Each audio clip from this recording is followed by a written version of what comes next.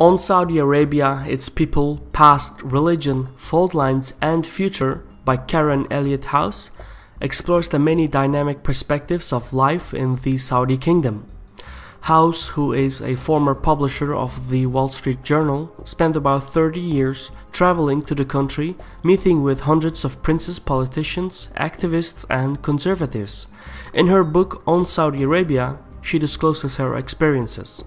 The thing is, Saudi Arabia is not a modern totalitarian republic like the communist North Korea, but rather a totalitarian state with a fanatically conservative society.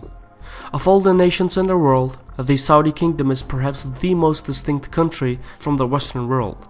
On Saudi Arabia reveals how this mysterious country, which is a top producer of oil and radical Muslims, attempts to balance the oil revenues, the religious establishment, and the restrictions on its citizens. My name is Shirvan and welcome to a Caspian Report review for the bookshelf. For thousands of years, the Arabs of Najd struggled to survive in the vast and harsh deserts. The sun and wind would drain the energy and will of even the strongest of men. In these deserts, one had to race against time and neighbor to find shelter and water. The limited amount of resources meant that it could be used as a leverage. Sometimes it was beneficial to share, and sometimes you had to hide the resources in order to crush your rivals. These extreme conditions brought forth a nomadic people with a suspicious mindset. They didn't trust each other and they had even less faith in outsiders. This rough world had little room for leisure such as art and the appreciation of beauty. Thus, the nomadic Arabs developed a culture that was mostly devoid of these elements. It's important to understand that this mindset strictly refers to the nomads from Central Arabia, known as Najd, and not to the tribes from Hejaz, Gatif, or Yemen. So, why am I telling you how life was like in Najd 1,000 years ago? Because geography determines destiny. The mindset of every nation is shaped throughout the centuries by its shared experience and geography. The nomadic way of life explains how the modern Saudi mindset evolved through time. It explains why movie theaters and concerts are banned. It explains the lack of a rule of law. Take what you can, and if you get away with it, then it must be the way things work. And if you think that life must be hard in Arabia, it's even harder for women. The Wahhabi doctrine says that men must serve God and women must serve men. But God is far away and men are all over the place, thus the lives of women in the outside world are non-existent. However, Western women like House are treated as honorable men, so they are allowed to travel, visit, and conduct their businesses. This rule is what allowed the author to conduct her research, interviews, and travel throughout the kingdom. No Saudi men, let alone women, would be allowed this much freedom. However, Saudi Arabia is changing, not because the leadership wants it to, but because technology forces it to. Due to the internet, the informational barrier that existed in the country is collapsing. Roughly 60% of the Saudi population is below the age of 20, and some 50% of the Saudi youth is on the internet. For example, an estimated 5 million Saudis are active on Facebook. In essence, the Saudi youth is well aware of the situation in their country, but what keeps the youth content is the welfare system. The public pays no taxes, education and healthcare are free, water, electricity, natural gas and gasoline are heavily subsidized by the government. This massive welfare system may seem like a good idea, but not in its current form. In the long term, no state can survive without revenues, and this brings forth the big question: what will Saudi Arabia do when the oil wells run dry? How will the Saudi state be able to afford the welfare system? How will Riyadh introduce taxes on a population that has not experienced this concept? Far-reaching questions like these can be found in every chapter of the book. Another important subject On Saudi Arabia discusses is the dramatic failure of the educational system in the kingdom. The Wahhabi-based schools and higher educational institutions are unable to prepare these students for professional jobs. In comparison to students around the world, the Saudi performance is repeatedly near the bottom.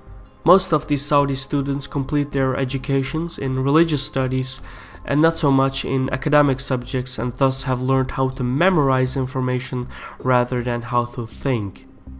This is crucial to understand because education forms the backbone of every nation.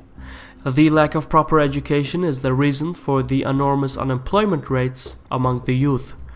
And this brings forth another major problem: unemployment in the Saudi kingdom. It's important to mention that there is plenty of work in Saudi Arabia. It's just that the youth refuses blue-collar and service jobs. They want high-paying jobs but lack the skills, and yet at the same time they feel too good and too proud to work in the services sector. As a result, 9 of the 10 private sector jobs are held by immigrants. Roughly twice as many foreigners are employed in the Saudi kingdom as Saudi citizens. What's more is that these 8.5 million foreigners, such as Pakistanis, Indians, Filipinos, Bangladeshis, and others, are treated as second-class citizens. This hypocrisy within the Saudi society goes even further. For example, despite the lack of all kinds of freedoms, most Saudis do not want democracy but a justice system.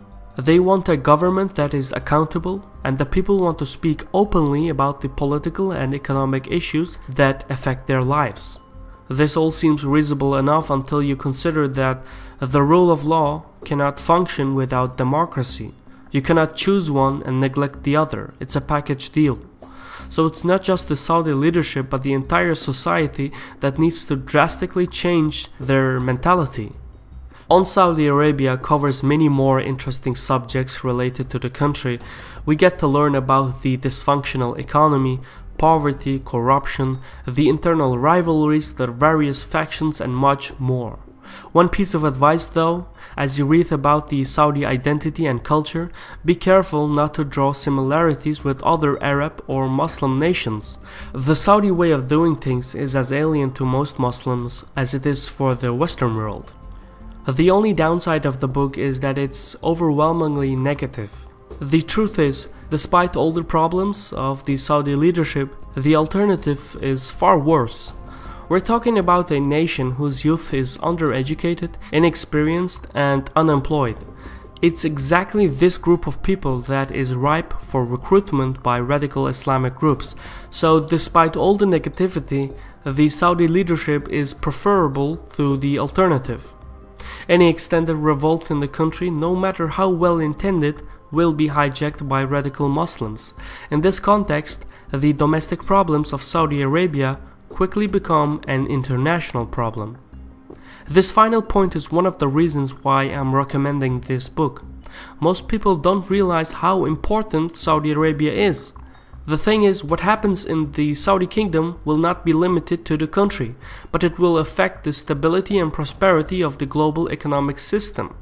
All in all, On Saudi Arabia explains not just the politics, but the mindset of the people and the government. It explains the tribal history of the country, the complicated present, and the uncertain near future.